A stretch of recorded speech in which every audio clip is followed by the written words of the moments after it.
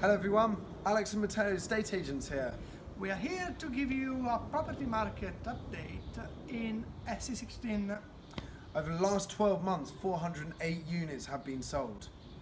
The average price paid for a freehold property is £645,000, £27,000 more than the price achieved in the nearby Deptford.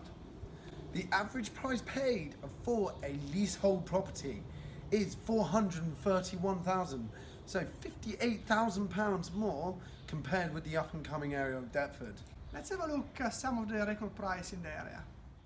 A beautiful two-bedroom apartment in a converted warehouse, which is located on the banks of the River Thames. This one is Corbett Wharf in Bermondsey Wall East. Here we go on to two spacious bedrooms, good sized modern bathroom, massive living room space. It features original hardwood flooring throughout as well, exposed brickwork and also beams. Then we go out onto the balcony, which has a beautiful view of London. This one is sold in February at 1.285 million.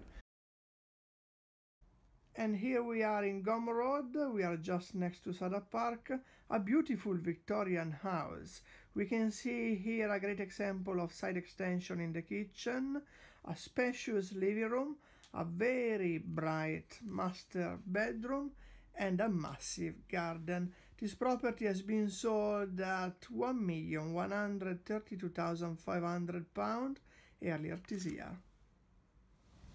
Guys, if you're thinking to move to Surrey Quays and Rotherhithe area, we strongly recommend you to do so.